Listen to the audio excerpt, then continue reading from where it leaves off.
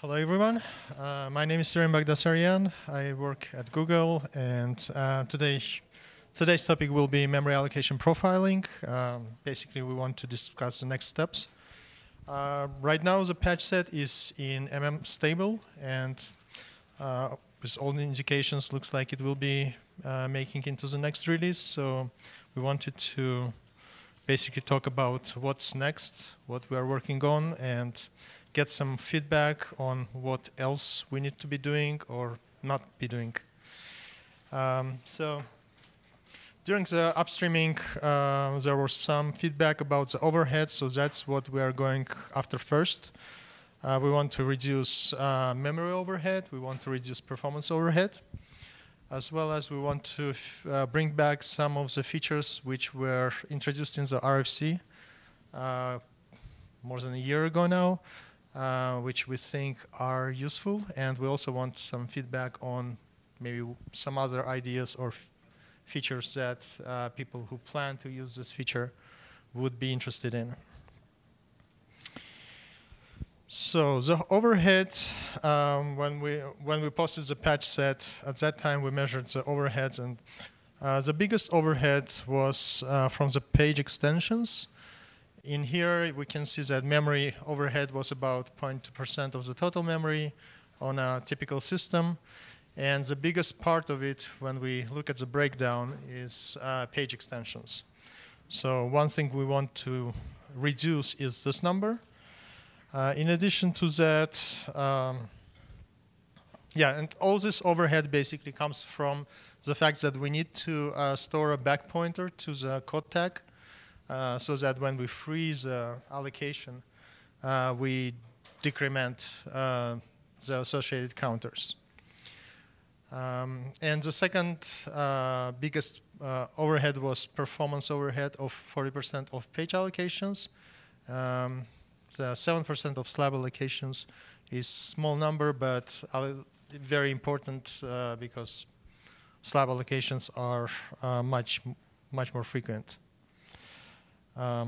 So the idea that we have to reduce this is that code tag reference basically is a pointer to a code tag or allocation tag, and there are about 4,000 to 5,000 allocations in the whole kernel. So we don't really need a 64-bit pointer to reference 4,000 or 5,000 entries. What we can do is basically have an index which can be used to reference them. For core kernel allocations, that's pretty straightforward because they are stored in the contiguous memory. So just an offset in that memory will give us already a point. Basically, we'll resolve that pointer to the code tags that we need to operate on.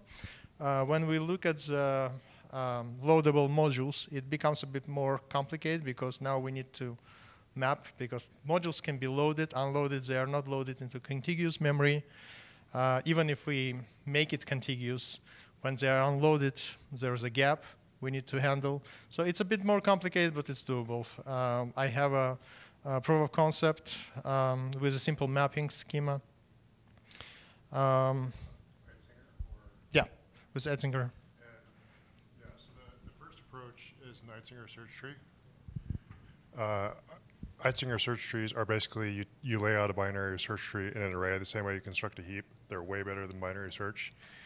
The other thought that I had is if we could get some help from the linker and the module code, maybe all these code tags are in their own ELF sections. Maybe we can just reserve some address space for those ELF sections and store them more or less contiguously.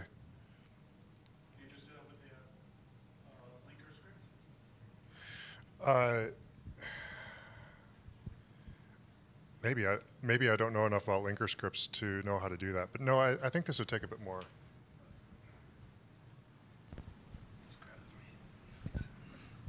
Yeah. So wait, if you have if they're in sections, Yes.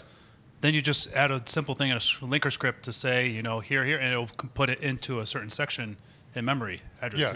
We're already putting them into certain sections, but we want the sections from each module to be tightly packed into a single section of address space. Oh, so you mean like for if you have like 5 modules loaded that have them all put together in the same address space? Yeah, we need like a first fit allocation for that range of allocation space. Huh. Well, then, yeah, it's going to be a pain. That's one thing is like when the module is unloaded, you have to be able to remove it. Yeah. So you can't have it be in the same page, or I mean, because usually that's virtual memory. When a module goes in, that's all virtual memory set up. So I can't see that you're going to have 2 modules in the same page. Now, what you could do is I do something similar on ftrace where when a module is loaded, I will actually copy it over. So if you could keep it in like in a init section or something in the module, so it's freed after init, but then you copy it into your own section, but then you have to remove it later. So you could actually just, if you want, you could dynamically allocate it. Okay, but then we need help from the linker to fix up all those references. Oh, because you have the reference thing. I mean, well, you could always modify the because it's going to be stuff that's already so it's a module. So you could do that part. You might actually be able to do that within the kernel because the kernel is a linker. Yeah. When you load a module, it does a linking. So you could probably, if you had a way of finding the code, you could hop at it. But then that's going to be per architecture, basically. Yeah. Well, if it's per architecture, I'm not going to do it. Okay. Yeah. But that's just one answer.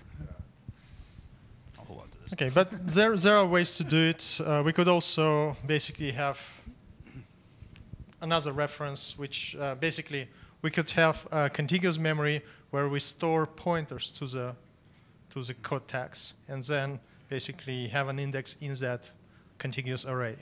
Again, there is an issue with the fragmentation if we load, download, but those probably when we consume the whole space, we can say, okay, from here on, we are not going to account additional modules. That's can easily be done. But the idea is basically instead of storing the whole reference pointers, we will store smaller references, let's say 16-bit. And if we use 16-bit instead of 64, then all that overhead goes 4x smaller.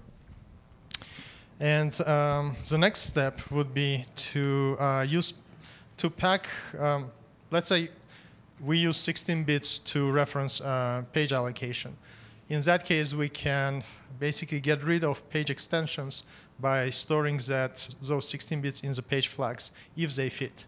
So because we have the page flags layout where it's checked at the build time, user can specify a config to say, okay, I want this many bits used for these tags, and I want the config enabled, which allows us to put that. This is all K-config, right? Yeah, it's a K-config. When I say user, basically, whoever builds a kernel can say, I want this tags to be stored in the page flags. And if they don't fit, we will get the build time error, which will say, you can't do this. Either you need to change the number of bits or store them in the page extensions. You cannot use page flags. But if they fit, basically we are using unused bits, then we can go ahead and do that.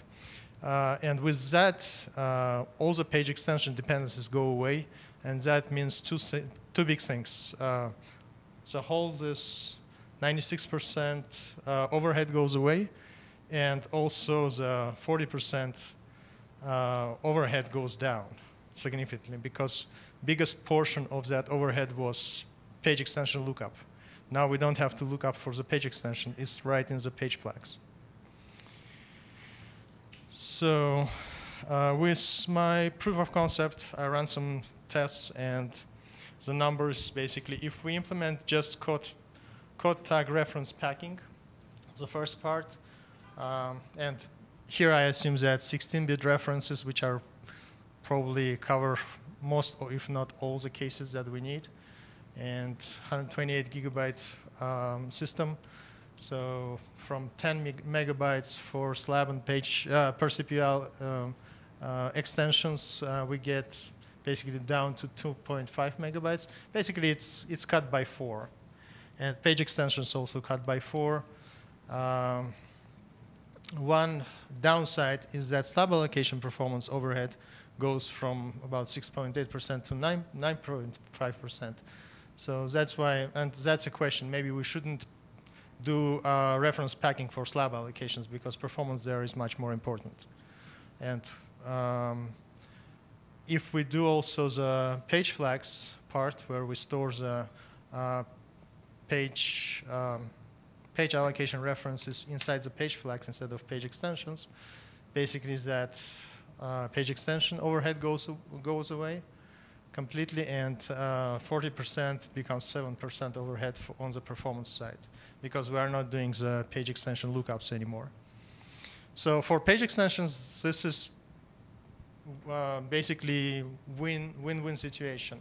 We are getting rid of memory overhead. We are decreasing a lot the performance overhead.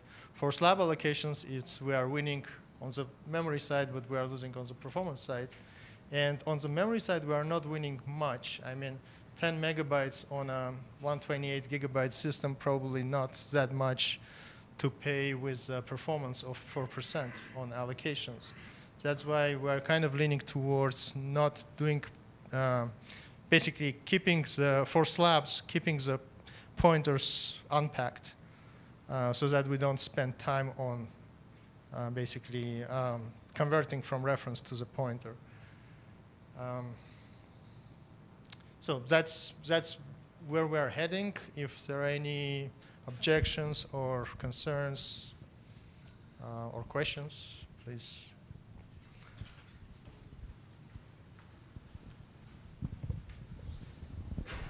Just a quick one. Getting an extra 16 bits of page flags seems surprising to me. I guess I haven't looked at all the different configurations and seen how many page flags you have available, but I'm concerned that that's not going to happen all the time, or maybe even often, no, especially. On 32 bits, it definitely doesn't. Yeah, okay. I'll ignore 32 bits. So on 64 bits, are you saying you got lots of page flags? Well, we know that on Android we can do that, and on the Google servers we already proved that we can do that. So.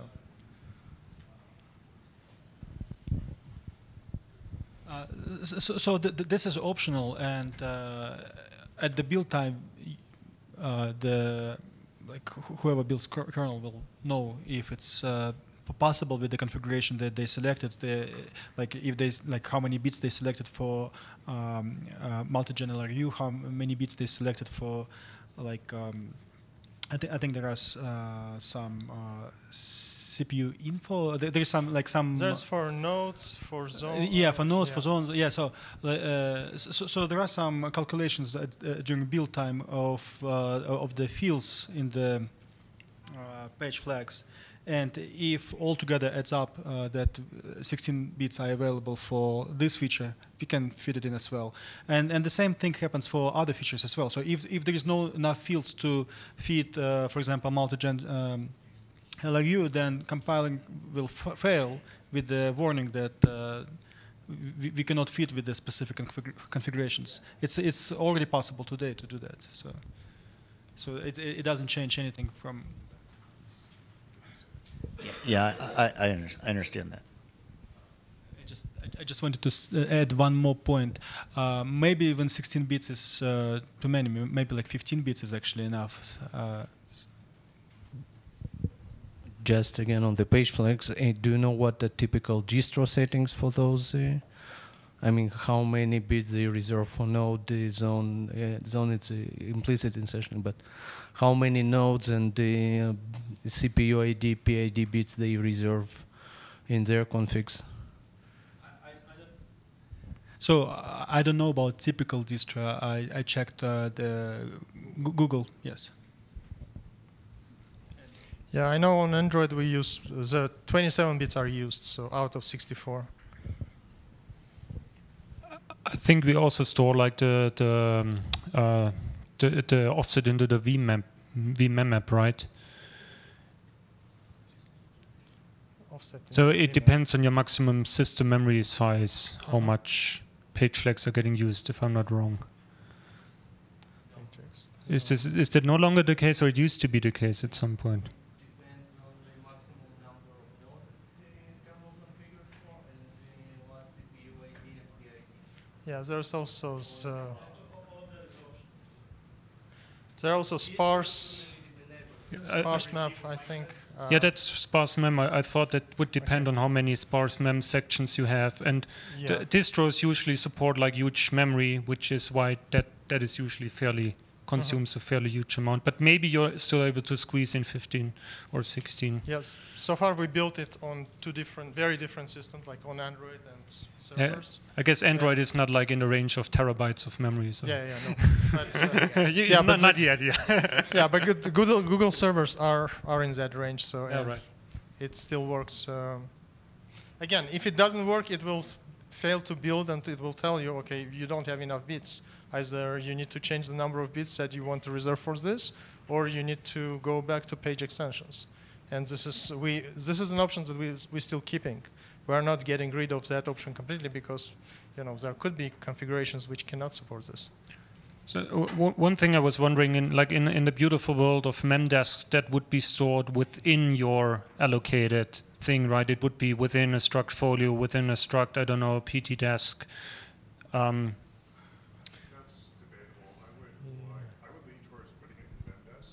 Do we have space for that in a memdesk?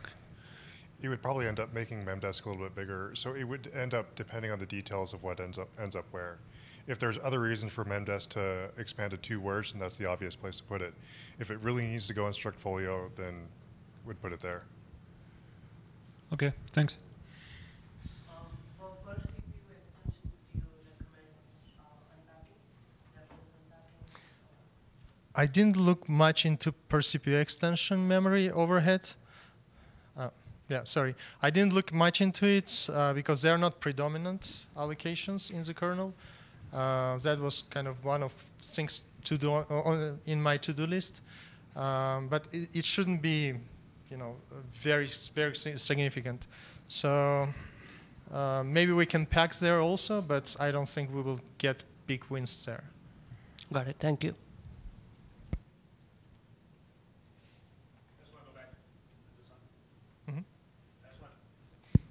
I just want to go back to the linker thing about the module help. I was just looking at the code. It actually looks kind of trivial. I was looking at the live patching applying. There's actually helper functions to do relocations in there. So if you have because if it's like a relocatable address and goes into the elf functions as relocatable or whatever, you should be able to find them and be able to make your patch updates if you want to move stuff around at link time or at module load time. Just FYI. Okay, thank you. We'll take a look at that.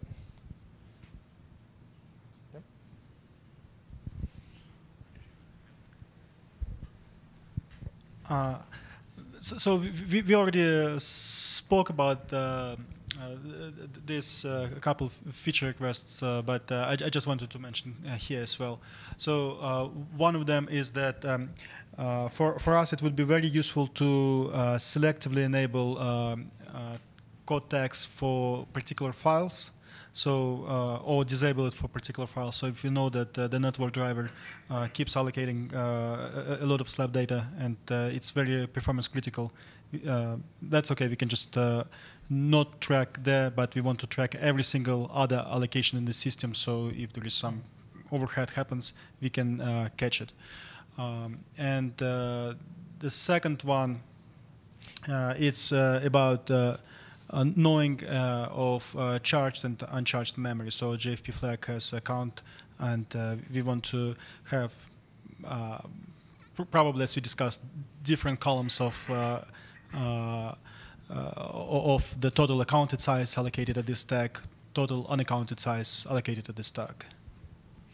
Yeah, so there's something interesting going on there, which is that this is making all of our allocation call sites visible. And that's an example of one other thing that we might want to use this for. There might be other things about allocation call sites that we want to make visible. Like your example was GFP flags. And we could, in principle, make all GFP flags at each call site visible, and just helpful for debugging. Quickly scanning through and saying, we're doing a ton of allocations through a GFP no IO path. maybe that's causing reclaim issues. Visibility stuff I just find always, you learn interesting things that way. So, but one tag can have multiple GFP flags. How would we show that? Would we show just the most common one, the last one? So what we could do is check, is this a constant at compile time? And if so, display the GFE flags. Otherwise, if it's passed in, say, refer to the code and see what happens. Or we could check in the code, are we always getting the same flags and then print it, or are we getting different flags passed through and say, go look at the code? So if those GFP flags, your use case, the second questions that you asked about basically that the goal is here is to show GFP accounted versus GFP unaccounted allocations separately. So right now we have just one counter which says at this specific code location we allocated 5 times, let's say, and we allocated, I don't know, 3 megabytes. What Pasha is asking for is if some of those allocation came as GFP accounted versus GFP unaccounted, so then to show them separately. Yeah, if allocation accepts a GFP flag and it's passed from the user and there are multiple users, it can happen. What we can do, we cannot have 2 separate code tags for one code location, but each code tag, actually it's a memory allocation tag. It has a counter. Right now it has 1 counter. It could have 2 counters to count accounted memory versus unaccounted memory. You could declare 2 tags per call site, but then pass, depending on the GFP flags. That seems like a kind of a niche thing. It would have a lot of overhead, but for your use case, what Ken is saying, we can do some special things, but they seem very specific to that use case. If memory is accounted, we know that we can look into the C groups and know that someone was charged for this memory. But if it's unaccounted, it's basically a total system overhead, and that's something that actually shared among like all the users in the system. And I'd actually like to take a step back though, and historically, MEMCG accounting was pretty expensive. And the testing that I was doing, it was increasing the cost of a slab allocation by like a factor of 3. And with memory allocation profiling, we're seeing that accounting does not need to be that expensive. So if MEMCG gets cheap enough, maybe that accounting could just be flipped on for every single allocation in the kernel. And if we don't want to account it to a specific user or C group, just go into a different unaccounted bucket so that we can see a number through the MEMCG accounting. But still, like as a specific tag, we can have accounted to like to this unaccounted bucket, or to the to the rest, or some accounted bucket, right? I didn't quite. To some charged C group. I didn't quite follow that last bit. So again, I don't think we can. There is a reason to account every single allocation, like because if allocation is shared, like for example, start pages, they are shared. Yeah. Like why would we want to count them? Because, well, what are you trying to do now? You're trying to see how many allocations are accounted to a C group or unaccounted. This would show you that in a more natural way. If every allocation is accounted in exactly one place, that's a property of the system that you want. So instead of getting rid of unaccounted allocations, just account them into a different, this doesn't belong to any user bucket. Sure, it's the same thing. So for me, unaccounted, it basically this doesn't belong to any user. So this would basically be a way of answering the question that you're asking entirely within MEMCG accounting instead of kind of shoehorning this thing a little bit.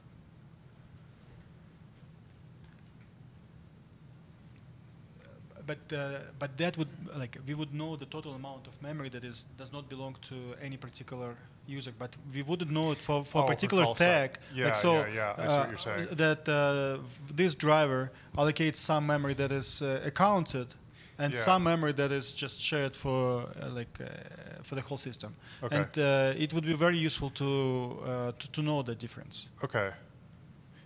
Yeah, that would be like a 10-line patch. We could probably make that a kconfig option that you opt into.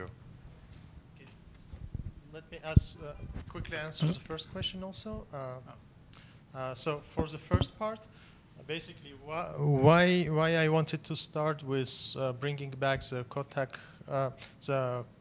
context capture and also dynamic fault injections. Those are the first features we want to bring back from RFC. Because they require the code tag selection mechanism, and that will also be required for those features that you want basically to say, I don't care about these allocations, disable them, and I care about everything else. So you need a mechanism to identify allocations. So basically, part of implementation of context capture, dynamic fault injection will also be reused for more features.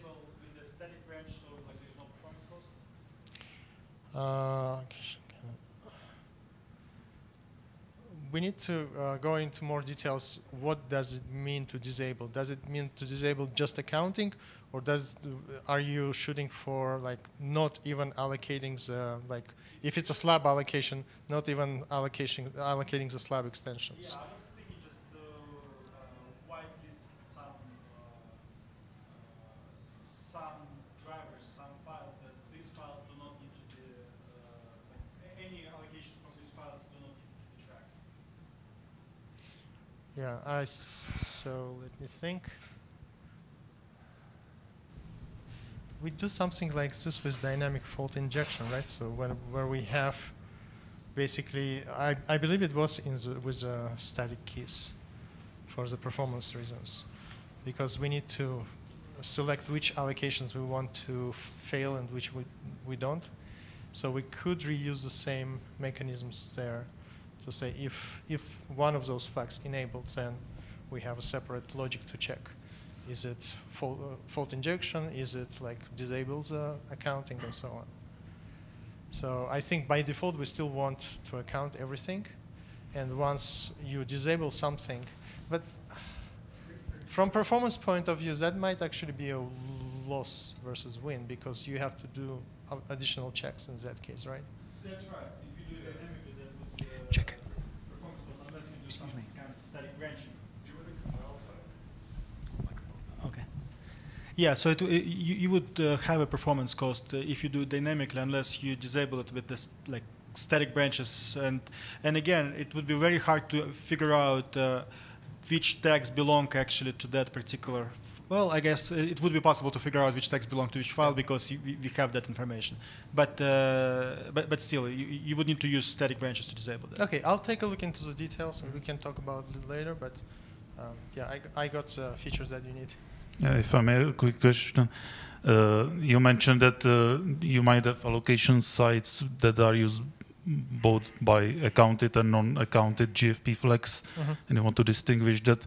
So doesn't that mean the allocation site is shared by many different users, and the solution in your case is usually to wrap it into the macro and consider the users of that site instead of trying to distinguish it? Yeah, I think there will be some cases where the same allocation, the same code is used by multiple users, which use it with different GFP flags.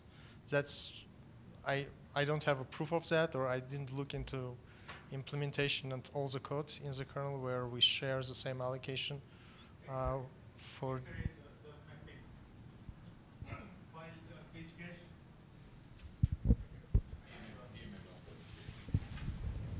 So yeah, so the page cache, the X-ray, the nodes for the files, those are accounted, but for many other use cases, those are not accounted. Yeah, it gets the flag from the page mapping or something, like Redix tree has. Okay, so basically, even if we wrap around the X-array node allocator, it's still there are still cases where it's allocated with one GFP flag versus the other GFP flag. Yeah, that sounds like it is a legitimate concern. So maybe we can split that counter into accounted versus unaccounted. That also brings up the questions that we will need. We actually need a version for that alloc.info file, just like slab.info file, so that if we add fields there, the user space does not break. Okay, so yeah, those are the first features we are targeting in bringing after we finish with the optimizations, of course. And those features, I think, will also create some mechanisms which will be reused in some additional features like the ones that Pasha asked for.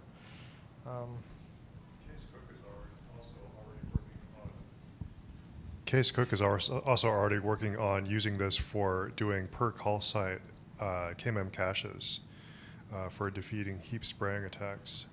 So I'm sure there's going to be interesting uses for this code that I haven't thought of. Yeah, and if you have any ideas of other use cases that you envision, please let us know, and we'll be happy to work on it. Let's not go too wild. It is a bunch of macro madness. So we are a little bit over the time. Any last questions? All right, sounds like no. All right, thank you for listening. You're going to use trace points for allocation context captures, right? Like trace points. So I was looking at, there are two possibilities. Originally, it was implemented as a separate debug.fs node. And I think the first version I want to post just like that so that it's coherent with the original proposal. But there is also we are thinking about possibility of instead of implementing that in the kernel, to have just a trace point where we can attach a BPF and do the context capture in the BPF, which makes kernel implementation basically not worry about that. Kernel code basically will not, it will be all in BPF. But on the other hand, we have to implement it one way or the other, so I'm not sure which one is preferable. So in that case, we would please use mine. Thank you. Yeah, so in that case, we would get the call stack and the paid for free, and I'm assuming we would mimic page alloc to get the GFP flags and migration type and order when the page allocation happens, if you emit a trace point. Mm-hmm. Are there any other fields that you would think could augment us beyond what is exported by You mean in addition to call stack? In addition to the fields we get typically from page alloc. For example, the GFP flags and the... Yeah, I think GFP flags would be useful. Obviously PID, timestamp would be useful information for the debugging. So I had a few more thoughts on this. What if we could also gather timing-based information? For example, how much time you would spend for proactive reclaim or whatever, stalls due to allocation delays. Oh, I see. So how quickly do we realize that this particular allocation is selected for context capture? Like, is it as soon as the for example, task tuck is set, or only when the post alloc hook is called? No, that would have to be done in the at the injection point, not in the post alloc phase where we increment the counters. Okay. So, okay. Yeah, it has to be done there because otherwise the call stack will be completely different, right? Yes. Yeah. Got it. Yeah. So yeah. So so I think we're leaking into the next time slot, right? Oh, exactly. So maybe we can take this let's follow take us up into the hallway track. All right. Thank you very much.